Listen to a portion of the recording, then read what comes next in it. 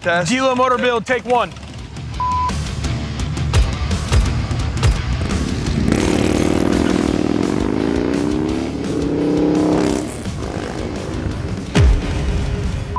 All right, DLO's a local stunt rider that we do a lot of stuff with, and he's mentioning about possibly wanting some additional power and a different setup on his motor. He just pulled up, so let's go see what we got going on. My man. What's up, buddy? What's up, dog? How you doing? I'm good, man. Ready to take care of this fucking... You got it? Yeah, I got it. But it's somebody needs she needs some power. There's raw power. And it might be about half blown up already. I don't know. That's how Mitch is tired. I know that. She's tired. Ready for a heart transplant, man. She needs some love. So we're gonna do a big bore, a 95? Yep. Short stroke, like a little short stroke 95. I think that's all it needs. It's all I need for what I do. Cool. I mean, I think anything more than that's probably gonna be too much. Check out the carburetor. I think I don't know what's going on, man. It's just, I always have to mess with the idle screw as it warms up, but it's never been tuned. I don't know, I feel like it's always just gave me a little bit of issues, but I've never had it tuned or anything. It's just a stock 88. I did all the goodies on it, but I didn't do anything with the motor. All right. So it's time to do it, you know? Let's go in and talk. Yeah.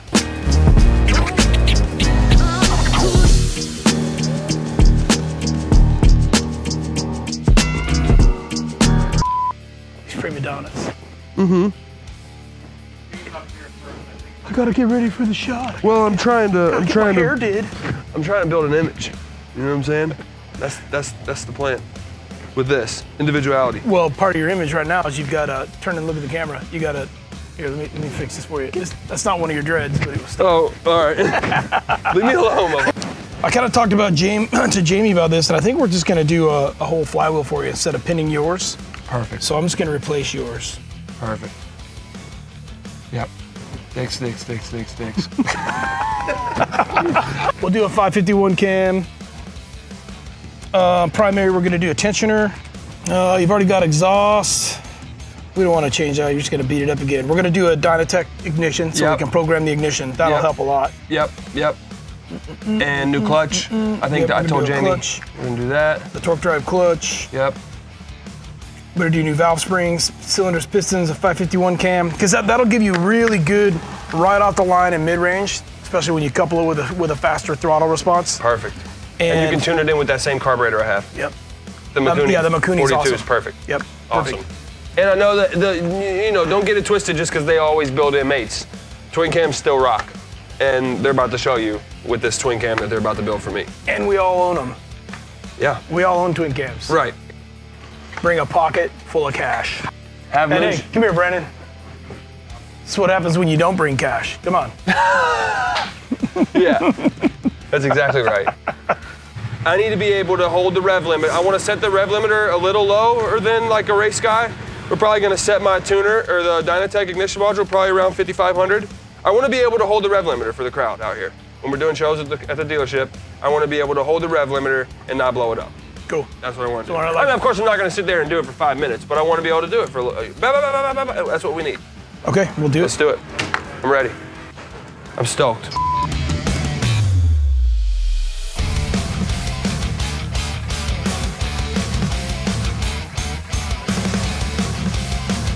So we got the bike back on the lift now. We are gonna punch it out to a 95. We've got the pistons and cylinders. We're doing high comp pistons. We've got the heads cleaned up, new springs, running a fueling pump and cam plate and tensioner systems. Got the SNS 551 cam. That'll help a lot with the mid-range torque, which is right where you need all the power for doing wheelies. We're gonna couple that, because it's a carbureted bike, with a single fire twin tech ignition and an adjustable ignition setup so that we can dial it in and get his rev limiter and his advanced timing correct. Come here, check this out. We had the motor sent to Dark Horse. It's got a Man of War flywheel and Carrillo rods ready to go. Now I'm gonna go ahead and install the primary, and then we'll talk about what we did over there. I'll be right back. Yeah. Hello, you're back. Because of the beastly nature of DLO and his superior skills on this magnificent machine. We installed a Hayden tensioner. Now the next thing I'm gonna show you is some cool stuff over on the cam side. I like to farm them aminals and I like to farm away.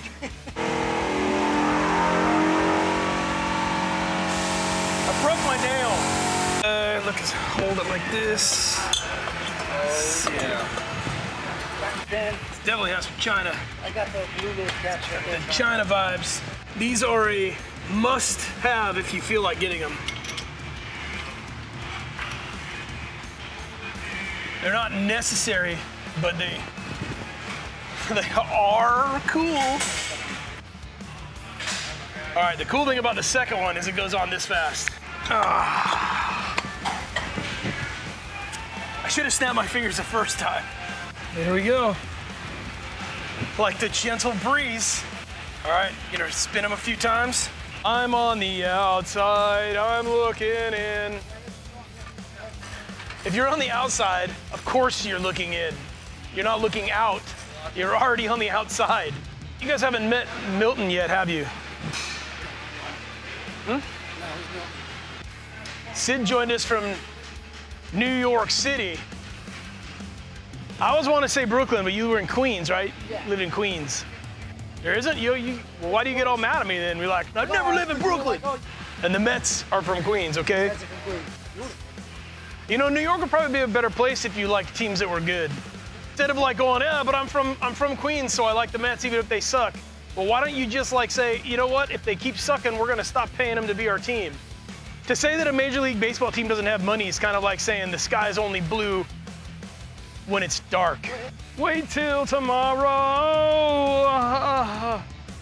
So as we mentioned before, we didn't really port the heads, we just cleaned them up, put new valves and springs. We're doing a 550 lift cam in this older setup. It's good to just get some better springs to be able to handle the lift. You know, the stock springs for the first generation of twin cams, you know, they weren't designed for much over a 510 or 520 lift. So because we want to make sure that we get a lot of mid-range power without getting so much power that it's uncontrollable on the throttle, we left the stock porting of the heads and just increased the compression on the cylinders, on the pistons. We just increased the...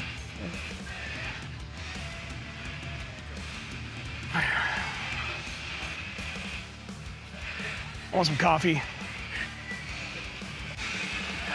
That's better. Now, as I was saying before, we increase the compression on the pistons, but we don't necessarily want to have a massive flow increase because we still want to use this mid-range torque cam so that he's got a lot of mid-range power without moving a lot of it to the top end and making it so whenever time he flicks the throttle, it wants to come up over itself. So as you'll see, you know, it's still the stock port design. We just cleaned them up, put new, better valves, guides, and springs, along with our beautimous high compression pistons. Beautimous. Jamie was supposed to be in this video, but I guess he's getting his beard shaped or something. So here, I'm gonna put the heads on right now. Okay.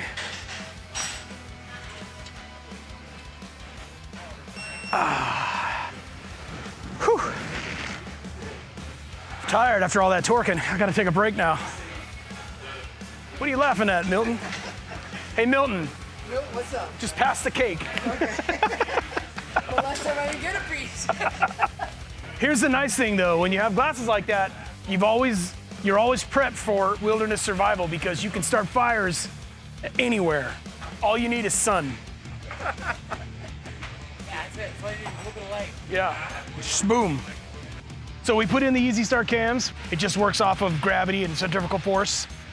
They make starting some of these higher compression motors without electronic compression releases very much bueno. Very bueno on your starter motor. So those are installed. We've got it spaced out. We're getting ready to wrap that up on this beautiful fueling race plate.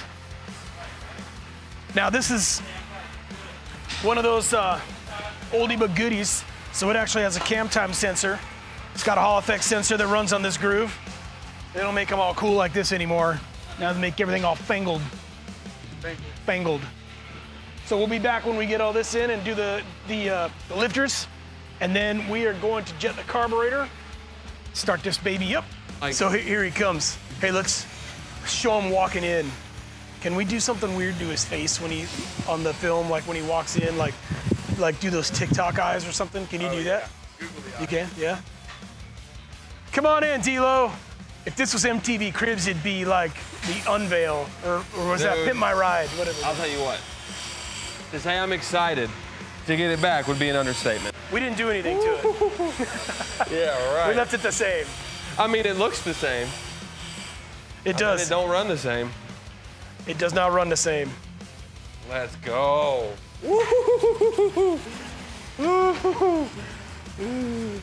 Well, so you're probably gonna have to like do a burnout first, yeah, right? Now I'm just itching to just let her eat one time. All right, let's do it.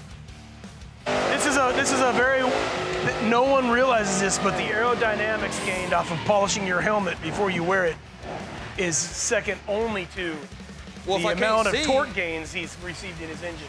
If I can't see out to some, well. Gonna make it, gonna make it, gonna make it. What's wrong? Gonna make it, gonna make it. Remember that from Three Amigos? The button broke.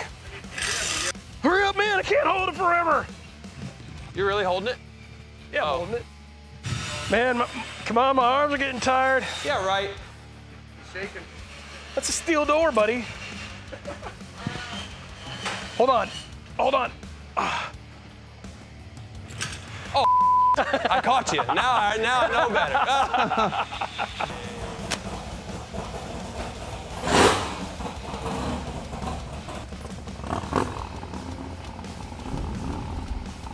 Oh yeah, I think he's gonna send it.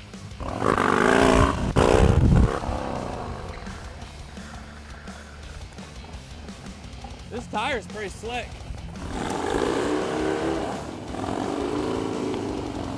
Hi, welcome to Moonshine.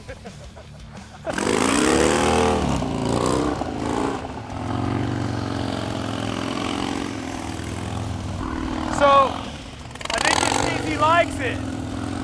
I can't really tell, but it seems like it's working out. Yeah. Hey.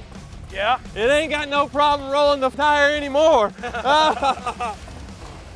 Wow, dude.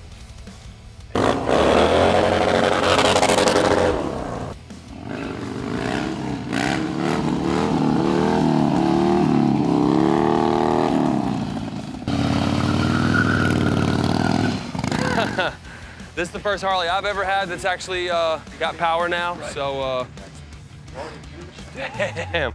Bro, look at my adrenaline. I'm shaking, dog. Woo! It's got a lot of power. I can't wait to dial it in and get used to it. Let's go. Man, dude, huge Moonshine for doing this, working with me on this build. Look, check it out, you guys. If you want to get a powerful bike built and you don't want to worry about it tearing up on you, breaking down, whatever, MHP is the place to be, let me tell you. And like I said, huge thanks to Jamie, huge thanks to Mike, all the guys for putting this one together for me. And I don't know what else to say. Thank you guys, I appreciate it. Yeah,